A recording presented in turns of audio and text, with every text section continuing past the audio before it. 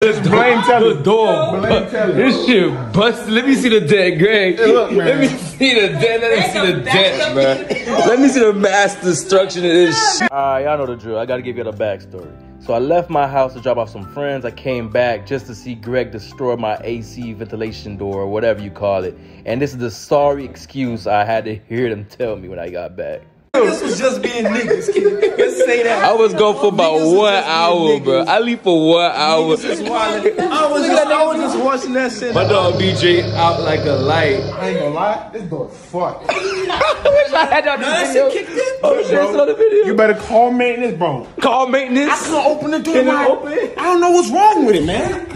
Man, what y'all got going on? And then they come and fix it for and that shit for free. Tell them it came like that. Tell them it came like that. You just got a cap, bro. Nah, I'm gonna say I slipped and fell. That shit don't. I'm gonna say I slipped and fell mopping. I'm gonna say I slipped and fell. Yeah, I slipped and mopping the floor. I slipped. Ooh, boom, my bad. My bad. I slipped and fell. But we can still pop that. Yeah, that boy need to open up a firm, bro. Yo, open that shit again, Greg. Open that shit again. That shit fixed now.